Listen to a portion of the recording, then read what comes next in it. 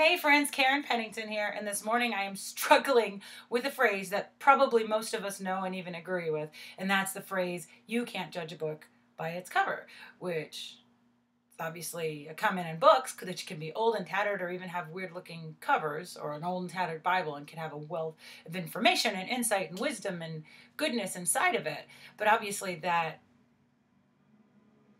extends to translate to people or things or products or there's so much that if we stop and say, oh, that's ugly, I won't do it, or that doesn't look enticing, sometimes we're missing out on a hidden treasure. And that's a lovely saying. It's also frustrating.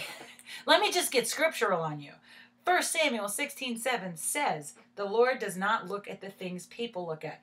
People look at the outward appearance, but the Lord looks at the heart. So in a sense, we can't judge a book by its cover, but in a sense, we can't not judge a book by its cover. We can see what we see until we get to know someone or something.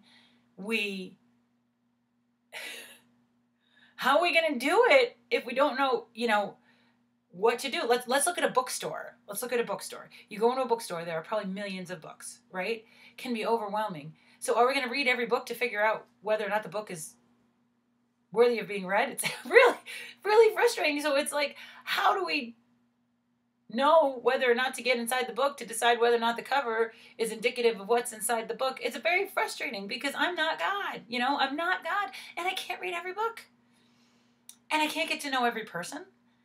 And so it really takes a matter of discernment. And honestly, this is where prayer is so important. And that the people who come across our paths, no one is not worth God, but we only have 24 hours in a day, and they're not supposed to be evenly distributed among all people. And some people, they're all worth God's time, but let's be honest, they're not necessarily worth our time. If there's somebody who's constantly hating on you, if there's somebody who will refuse, if somebody God says stay away from them, there are people that will pull you further and further into sin. And just, you can love them. You're supposed to love them. You can pray for them. That's, if they're your enemies, you're supposed to pray for them, but sometimes they're just not worth our time. And how do we tell the difference between the two without getting to know them first? I don't know that I have an answer to that. Sometimes it's just a matter of asking the Lord and seeking.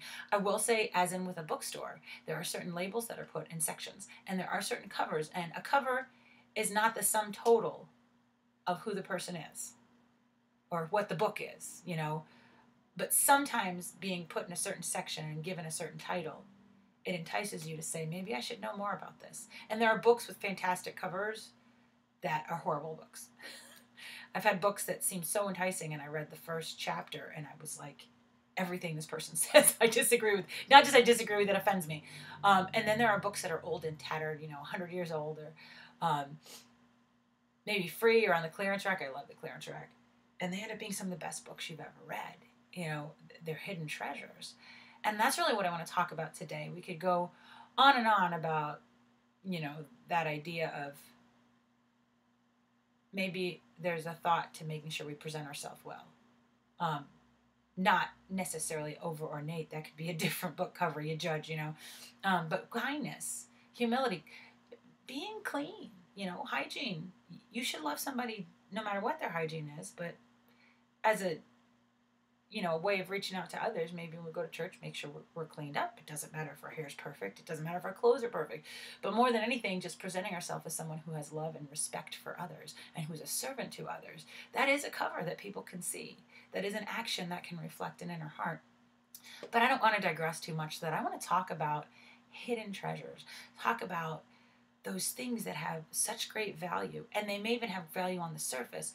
But those people that you meet them and you're drawn to them, and the more you get to know them, the more you just see a treasure in who they are. A lot of times they're the quiet ones. A lot of times they're the humble ones in terms of not having a lot of money, A lot of times they're not the ones that are up on the platform or on the stage or at the pulpit or in the news. There are people in the news that are like that. I'm still pretty fond of Billy Graham. He made the news a lot, and yet he maintained humility about him. It's one of those people that anybody who met him personally just had these they were in awe, not of his greatness, but of his humility. And there's that. But the bigger thing is, when we're called to do something or led to do something or something just kind of trip into these relationships, sometimes we find hidden treasure. So I really want to talk about hidden treasure in a pretty obvious place, and that was the temple. I was reading about that this morning in 1 Kings 6. And this temple, well, I want to talk about some of the aspects of it, but first, there were so many riches in this temple, so many riches. And I don't want to bore you with all the details. I'll put that in some of the notes that accompany this post and podcast. But we're getting these figures I'm getting from 1 Chronicles 22, 14, 29, 6, 8, 6 through 8, and 29, 45.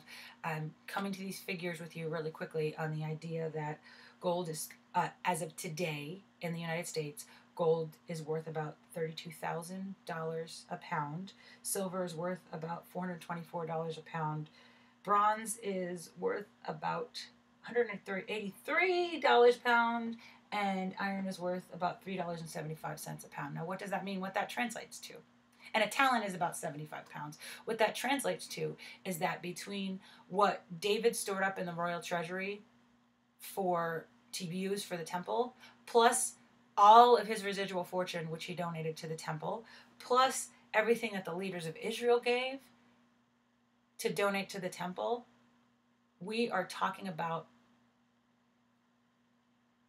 over 100 million pounds of precious metal. Over 100 million pounds. That's over 50 tons. How many trucks would that take? Just filled. That doesn't include precious stones that were mentioned, but the count wasn't given. That doesn't include bronze, iron, wood, and stone that David had taken from put into the treasury, earmarked it for the use in the temple, that were so heavy that you couldn't even weigh them. Just to break it down, David himself gave 3,000 talents of gold, 7,000 talents of silver. That translates to about 750,000 pounds of precious metal, worth about $7.4 billion. I had mentioned previously, a few posts back, that there was a millionaire who gave $4.1 billion to charity, and that was supposed to be the biggest to-date contribution. As of the price of gold today, which has gone up quite a bit in a few days, it's more than that now. As of today's price of gold, David would have given $7.4 billion. He then asks the leaders of Israel to freely give. So some of the advisors and the leaders of the tribes and those sorts of things, the kind of the bureaucracy, I guess. But the leaders in Israel freely gave 5,000 talents of silver, 10,000 talents of gold, 18,000 talents of bronze, and 100,000 talents of iron. That, when you put it all together, I'm looking at this, is about 9 million pounds of precious metal that equals about $12.3 billion worth of metal. And then that's not even it. We're only about $12 billion. Only $12 billion worth of metals to go in the temple now. And then David's treasury, between gold and silver alone, had about $272 billion worth of metal. So altogether, $271 billion. Altogether, you have about 200. I'm saying this all wrong. $291 billion, $0.5 billion worth of precious metal. Over 100 million pounds of it. That does not include the stones because we didn't have those weighed, and it doesn't include the extra bronze and iron and stone and wood that weren't made in the precious metals. So maybe hundreds of millions of pounds, thousands and thousands of tons worth of metal. Now, when I first thought about that, I'm like, that's a lot of treasure, right? I'm going somewhere with this. That's a lot of treasure. And you would think that much would look great in the Met, in the Metropolitan Museum of Art, or one of the National History Museums and the Smithsonian in Washington, D.C. These really big, like tens of thousands of square feet, really high areas. Well, here's the thing about the temple. The main temple where people went into, and this is where I get into 1 Kings 6, was 30 feet by 90 feet. That's 2,700 square feet. Can you imagine putting $300 billion worth of metal, worth of, precious metal, inside a room with a couple subrooms that is about the size of either somewhere between 2 small houses and 1 mid-size house. 2 of my houses, I have about 1,300 square feet to my house, so 2,700 square feet. You take 2 of my houses, put them together, and there are billions, $300 billion worth of metal. Now, some of it went on the walls. You couldn't fit it in there. And if you fit it in there, people couldn't even walk around. How can you worship God? They'd be stepping on everything and be weighed down by it. And no, we also had Solomon's porch, which was just a little bit, 450 square feet. That was outside. So there's a good way to get the stuff taken. Put it outside, but maybe back then, maybe not back then, but 450 square feet. So together, it's still only about 3,100, 200 square feet. 2 mid-sized houses, 2 small to mid-sized houses with that much billions, hundreds of billions of dollars of metal. So where did he put it? See, Solomon was smart. Now, he did listen to his, or at least right now he was. This was one of his wisdom things. He did listen to his father, David, who was the architect of this. Solomon added storehouses to the outside of the temple. 3 of the area. The front part had the Solomon's porch, or the atrium area, or the colonnade, whatever you want to call it. Not an atrium because it was outdoor, but those other 3 sides had storehouses, and the storehouses went about 5 feet in width all around the back 3 sides of the temple on the first floor. And the second floor went 6 feet in width, and the third floor went 7 feet in width. Now, the inside of the temple itself just had a really high ceiling, but so these were like on the outside, and they were storehouses.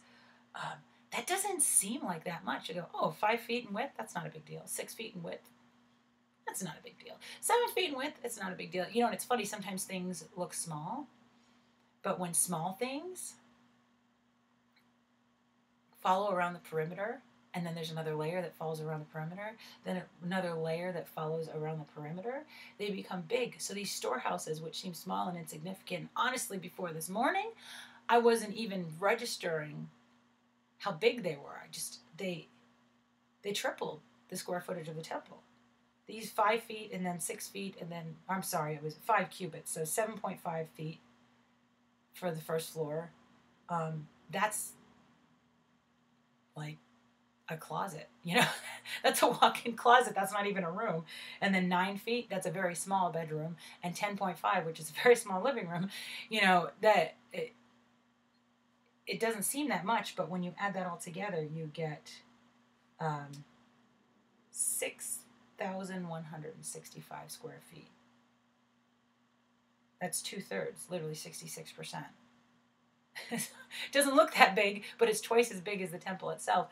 And so that would have been where a lot of the treasure was. That would have been where some of the lampstands were.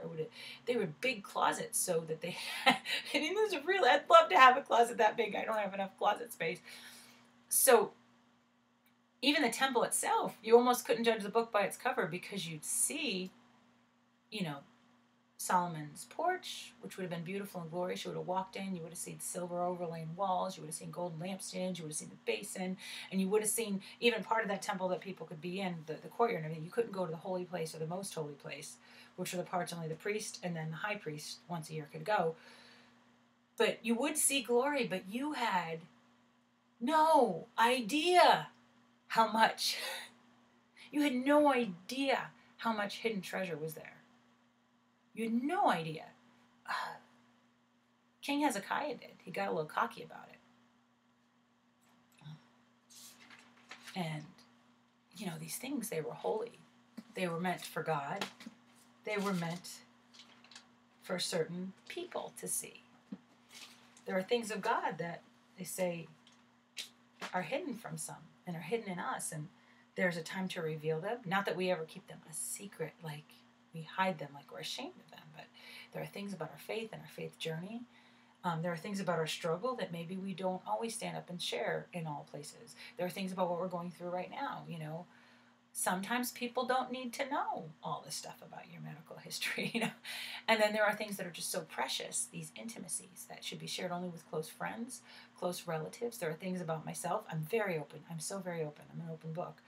But there are still moments that are meant just for my husband, or just for my family, or just for my close friends, particularly just for my husband. And there were these storehouses that were meant for certain things. And King Hezekiah, who most of the time was a pretty good king.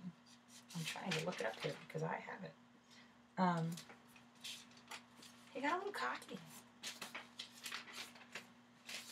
King Hezekiah, and God, he had been under attack by Sennacherib, and who was an Assyrian leader, and because God is gracious, this was the greatest army of the time. God sent one angel which just floored this army that really by all rights should have been able to take over Jerusalem. And then Hezekiah got sick, and so God gave him victory, and then God gave him wellness, and God said, I'm going to give you 15 more years. So what did Hezekiah do? He started showing off. He started saying, look at my stuff. Just a year or two after the Assyrians came to take everything that was his, another set of Assyrians came and said, oh, we just want to wish you good will. So what did he do? He showed off all the stores. He showed off everything in the temple. He showed off these hidden treasures. And that was part of the downfall of Israel. God didn't make it come in his lifetime, but according to Isaiah, this is 2 Kings 20. According to Isaiah, he said this is all going to be taken away. You showed it off. You tried to look good. You tried to say how powerful I am. These people that you showed off to, they're going to take everything. About 100 years later, King Nebuchadnezzar, totally new dynasty, took everything. And didn't just trash the storehouses, it trashed the temple itself. Friends, let's be careful how we're showing our treasures and who we're showing them to. We do have that part of us that should shine, that Solomon's porch, that part of us that should just reflect God's glory. Not look at me, but look at God. That part that stands up on a hill and people see that and want to be part of it. We have that part of us that as people enter into our lives, we share more and more. We share our stories. There are stories that I share publicly, and there's a lot of them because I'm a fairly open book, and there are stories that have to do with people very close to me, things that I'm going through, or other people's stuff that I only share in intimate settings. And then there's treasures. And then on the other side, it says, 2 Corinthians 4:7, but we have this treasure. We have this treasure in jars of clay to show that this most all-surpassing power is from God and not from us. We are the temple of God. We may not be flashy. Maybe we're not supposed to be flashy. We may be clay. We're very useful. We're a useful means to be a container and a recipient and a sharer of God's very weighty, just like the temple treasury, very valuable glory. Glory actually means weight. It's a weightiness. So we're containing the weight of God's glory in a good way, in a valuable way, and others have it too. Isn't it just, it's not really a lesson, it's just an encouragement. Isn't it just awesome when you meet somebody and you don't know what to think about them? Maybe good, maybe bad, but those people that, they surprise you. You didn't necessarily think something bad or good about them. Maybe they're quiet. Maybe they're real unassuming. Maybe they seem kind of humble. And then you just find this treasury of wisdom. You see their storehouses. When we get to know the Lord, when we allow him to enter, when we enter the most holy place with him, then our temple, it's not just about what people see from the outside. It's not even about how people enter. There is a treasure of worth. There's a treasure of glory in us that God enables us to have. And never should we get cocky and say, look at me. I'm preaching to me here because I like to be right. And that I like to say, look at this awesome thing I have. But there's a difference. It's not look at what I've done, look at how great I am. And I need to, again, say that to myself, but look at what God is in me. And you do that, you do it not to show yourself off, but when it's right to share a treasure, an intimate treasure, hidden treasures. And God blesses it, and God increases it. And God is God. And somehow we can get more and more the more we share. And somehow God enables us by grace to even receive the weight of his glory. It is weighty. It is overwhelming. It is a blessing. And God wants to give it to us. Oh, Lord Jesus, thank you for hidden treasures. Thank you for the books that may seem one way and we read them and they're just amazing. Thank you for the people that share hidden treasures in the right ways. Thank you for your temple and that we're your temple, Lord Jesus. God, you have so many riches for us, and they're your riches. You have so much honor for us, God, and it's your honor. And I want to be part of that. I want to be part of your splendor, and I want to remember that it's your splendor, God.